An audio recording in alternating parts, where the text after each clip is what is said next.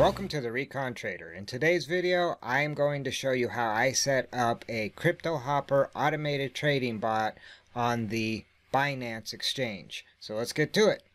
So the first thing we need to do is to add a new hopper. And as you can see, I have a couple BINANCE bots that have done fairly well in the past. And they wouldn't currently work in today's market, so that's why I'm configuring a new bot. So to do that, we have to add a new hopper, and so we just scroll down, add a new trading bot is what we're looking to add. So we're going to create a trading hopper, and you'll end up on the screen where you can use their configure wizard, which will be some preloaded bots, or configure your hopper yourself, and that's what we're going to do, is configure the hopper ourselves. And the first tab you need to start working on will be the basic settings, and you'll need to name your hopper. And in this case, I'm going to name it BINANCE RSI Bollinger Band Cross. That's actually the RSI BBX is going to be the strategy I deploy on this particular bot. I don't activate it until I'm actually ready to deploy it. And then the exchange I'm going to choose is going to be Binance. And once I have my exchange selected, I will need my API keys from Binance. So we will jump over to Binance, and assuming you already have an account, if you don't, there's a link down below that you can get started on your new Binance account, but we're going to assume you have one set up, and you'll need to go over to your account and API management.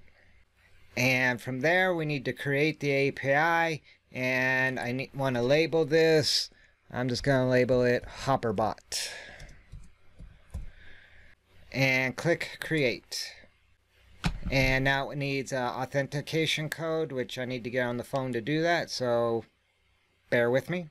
And it looks like the authentication code is 596703. And once the API has been created, you'll need to go to your email where they send you a confirmation. So I'll go ahead and do that now. And once you click on your email that you confirm the creation of the new API, you'll end up on a screen like this. So you just need to copy the API key and paste that under the Binance API key. And the secret key, which again you actually want to keep secret, don't worry, these are not actual keys I'm going to keep. They will be gone by the time the video is uploaded. But you copy your secret key and place it in the secret key spot. And then the last item on this page is use ticker rate. I'm going to go highest bid, lowest ask. And in this case, I'm going to go ahead at this point and save the hopper. And under notifications, I have it to notify me only when there's a trade. Alright, now the next tab we're going to look at is the buy settings. The order type we're going to select is going to be market. I prefer that my bot actually be able to get in the moment the signal is sent, rather than trying to perhaps use a limit order, which would dictate maybe a lower or maybe even higher price. So I stick with a market order type when available, and on Binance that's available. Maximum open buy time, I generally go with 4 minutes. Maximum open positions is going to be 15, as I'm only going to have 15 coins to trade due to the fact that the type of subscription that this bot will be deployed under will be the Explorer, and the Explorer only allows me to have a maximum of 15 coins. So if you don't have a CryptoHopper subscription, again, link down below, but for most people starting out, the Explorer will be fine. The only advantage of jumping up to the Adventure, in my opinion, is the faster time interval of 5 minutes versus 10 minutes. Now on Binance, I don't generally find that to be an issue, but like on Bittrex or an exchange where you might not have as much volume, that can be an issue. But in this case, I'm deploying an Explorer subscription with this particular bot. And therefore, I'm only choosing 15 maximum open positions because I only want one position open per coin. So in that case, I'm going to change that to a number that will achieve one maximum open position per coin. And with cooldown period, I do occasionally enable it. In this situation with this particular strategy, I should not require the cooldown period as I am buying as the market is moving back up. And most of the time I use the cooldown period when the market is falling knife and I don't want to try to catch that knife. This strategy generally helps avoid that. And if we come on down, only open one buy order per coin. That's correct. I don't want to have multiple buy orders per coin. I don't care if there's positive pairs or not. And I don't need to auto merge positions as I'm only going to have one coin position at a time anyway. Let's jump to the coin amounts. Our base currency will be BTC. Allowed coins. Now, I do get questions on how do I choose what coins to trade, especially when I'm limited to only 15 in this case. And simple answer is I do my recon. But if you want to see how I do my recon real quickly, I first start out on CoinMarketCap. If I'm not familiar with what coins trade very well on a particular exchange, I do require a certain amount of volume for a coin to be valid for me to even trade. If there's no volume, sure, I can buy it, but doesn't mean I'm going to be able to get rid of it when I want to, whether it's a losing or a winning position. I want to be able to get out as quickly as possible, and the way to do that is volume. And in this case, we're trading on the BTC pair, and the very first one that actually shows up is Ethereum, which I know there's going to be plenty of volume. You can see $30 million worth of volume in a 24-hour period. And then as we scan on down, we see Link and Matic will be added. I don't do Binance Coin as I hold that currently because it helps reduce the fees when I'm trading on that platform. So I won't actually trade it in my bot. XRP. Okay, so now we'll take a look at the coins I've actually added over in the Hopper. But before I do, this is just one step of my recon. The other step is I do back testing on all these coins. Now, most of these coins I day trade, so I kind of know how they're going to perform based on my Hopper strategy anyway. But I also always do some back testing, and I'll also look at the actual charts on TradingView and see how the coin performs according to the strategy I'm going to deploy. So let's jump over to CryptoHopper, and you can see I added EOS, ETH, LTC, Link, Zcash, Engine, Cardano or ADA, ICX, XLM, OMG, XTZ, Theta, BCH, Matic, and 0x. Those are the 15 coins that I found to work best with this strategy and be in the top volume on this particular exchange. So the minimum BTC amount per order, I'm going to require it to be 0.01, and I'm going to allocate 0.16 Bitcoin, which is about $1,500. So let's jump on over to strategy. And the one I'm actually going to use is one that I have created based on RSI and Bollinger Band crossing over.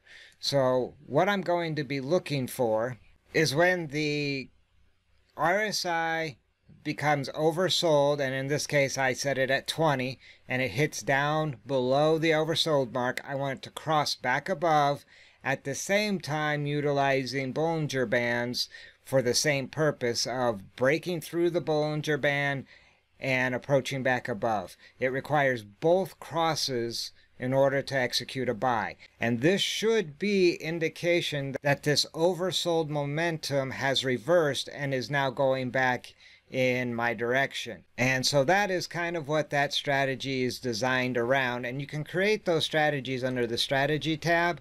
That is where I actually created my RSI Bollinger Band cross. And if we take a quick look at it,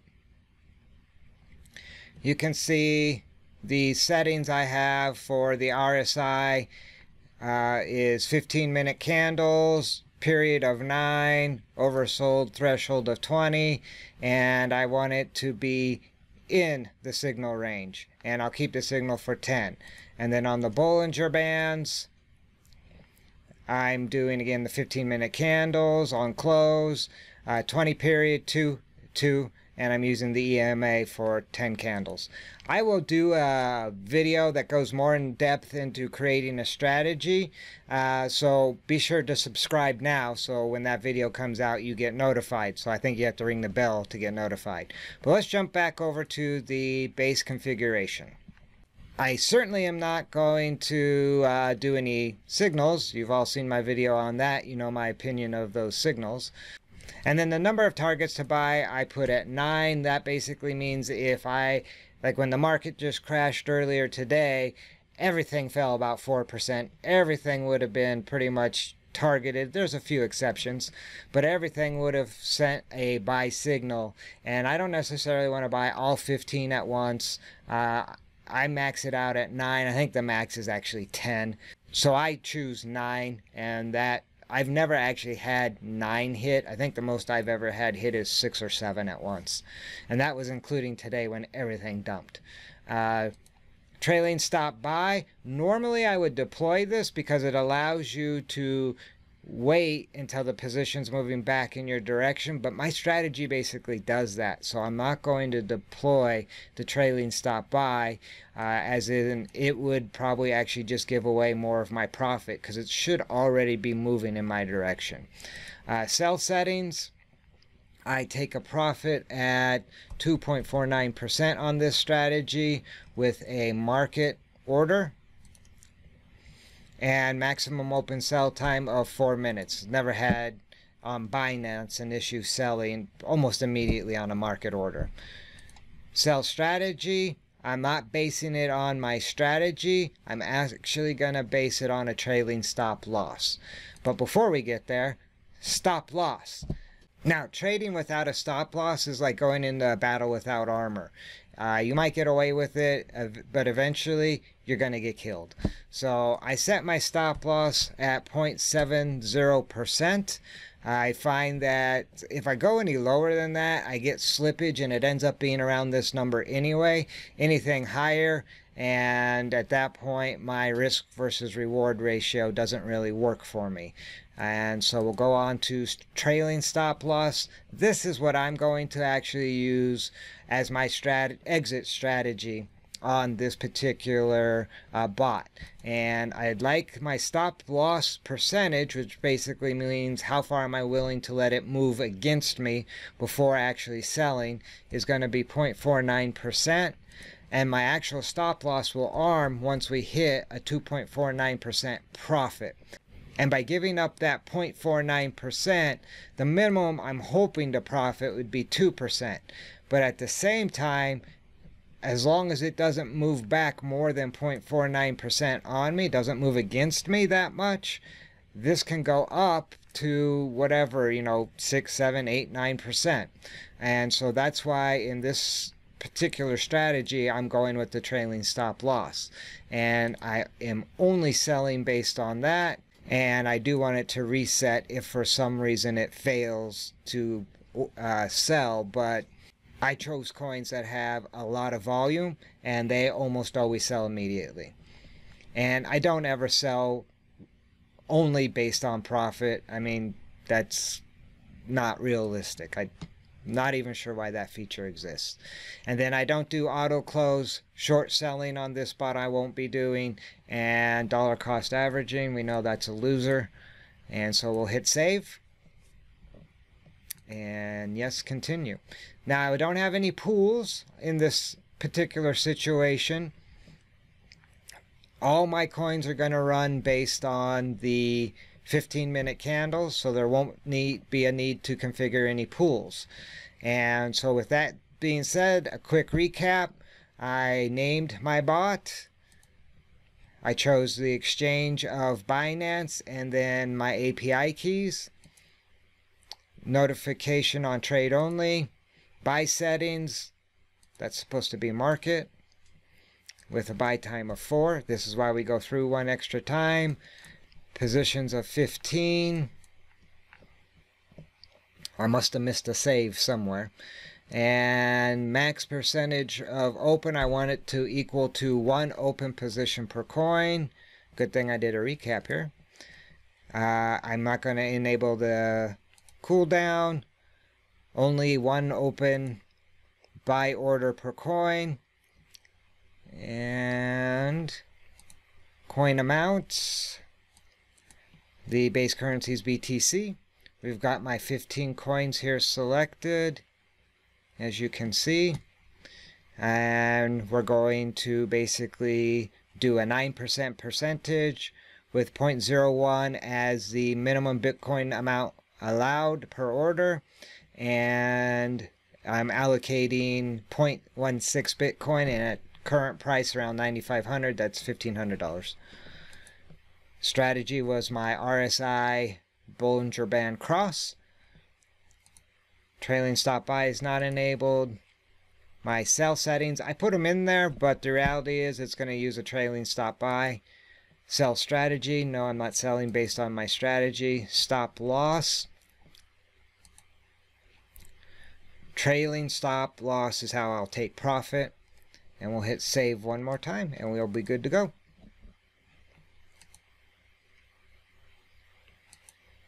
Now we'll jump back to the basic settings. Make this a live bot. Go to the dashboard. And that's this tab over here. And we'll enable the hopper. It should get my balance over here. And I like to start with everything being zeroed out so I can actually keep track of how everything is progressing. So I'm going to copy this figure here and plug it in here. Hit submit, and hopefully that zeroes everything out. So now we're at 0 and we're at 0. So everything is zeroed out. Hopper is enabled.